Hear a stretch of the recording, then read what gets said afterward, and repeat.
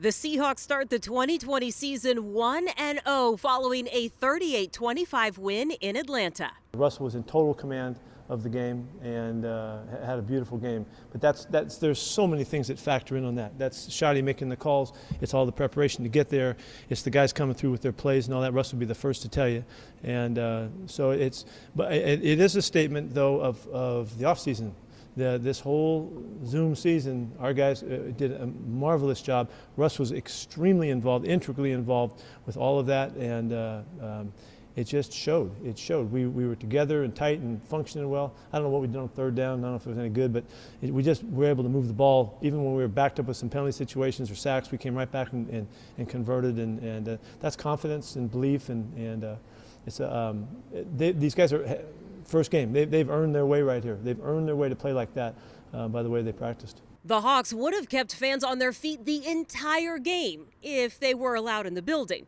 Without them, it was up to the players to bring the energy and maintain it. We've talked about this from the jump. We've always said we was going to have to bring our own energy, and we do that every day. I mean, you guys would be at practice and how we fly around and have fun at practice, dancing, doing all that. You know what I mean? So we have fun every day, and that's the most important part. And we got great leaders that keep the energy going. It was definitely weird at first, I'm not going to lie. Just going out there, not hearing any fans. And the good thing about, that is just the team, camaraderie, just coming together as one and, just feeding off one another. Once after that first series, we were good. It was definitely a weird feeling running out for pregame introductions, and you're on the road and you're used to the other team having fireworks and hoopla and fans, and there's nothing. It was just dead quiet. It was definitely, I'm glad we got this first one to really get a feel for, hey, this is what it's going to be like for the foreseeable future. We got to really embrace it. I think now going through it once will help.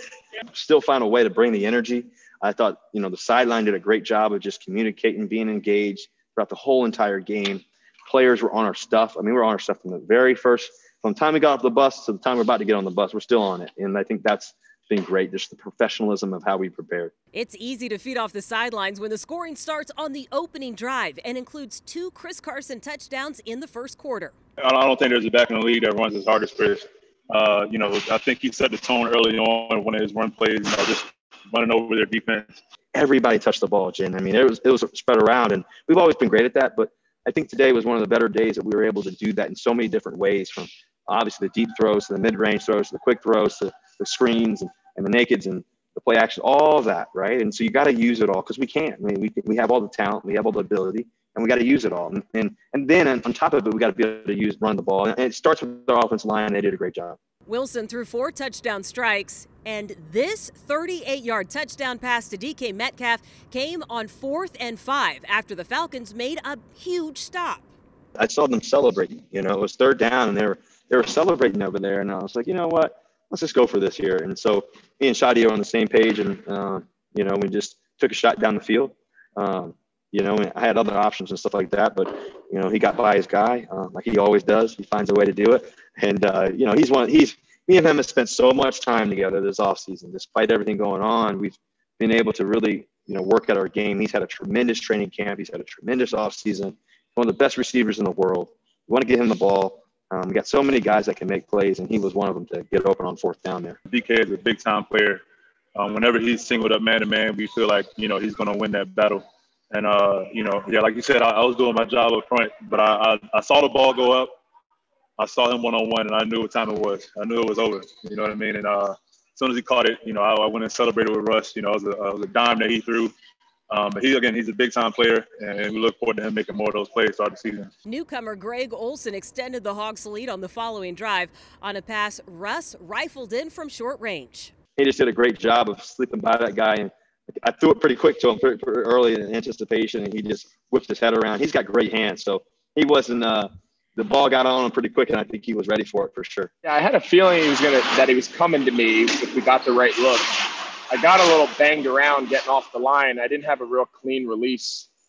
So I was kind of weaving through, and I kind of just broke it off short, and then the ball was just stuck on my face. So that was one of those where the ball kind of catches itself. The Seahawks offense left no doubt they can be dangerous. And defensively, there's no doubt Jamal Adams is a playmaker.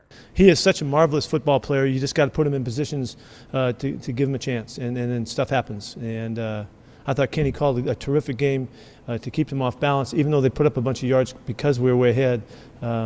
I liked our attacking style, and our guys really played to it well. Jamal is one of the best players in the game. He brings the energy, he brings the focus, he brings the execution. I mean, he's, I haven't seen too many football players like him in my lifetime, and he can do it all. The defense made 4 fourth-down stops today. The offense converted each opportunity into points, which kept both sides energized throughout the game. I thought probably the play of the game was Marquise Blair on the 4th down when they faked the punt, and he makes a great hit to knock the ball loose. And Rook, Freddie Swain jumped up, made a great recovery to get the ball.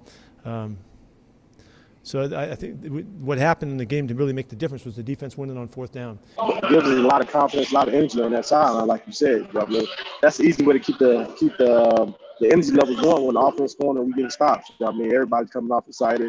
We got our hype men on the sideline, so it's dope. I mean, our coaches are all into it, just like us. So it's easy to come out to the sideline. I see Dre and he's hyped up, he's dancing too. So we loved it. For them to go 0 for 4 on 4th down is crazy.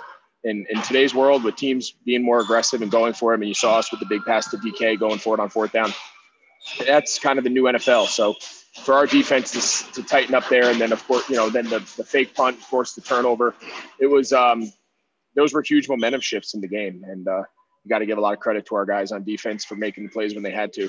All of that results in a 38-25 win and ties the franchise record for most points scored in a season opener. The Hawks open their home schedule next week in a Sunday night showdown against Cam Newton and the Patriots.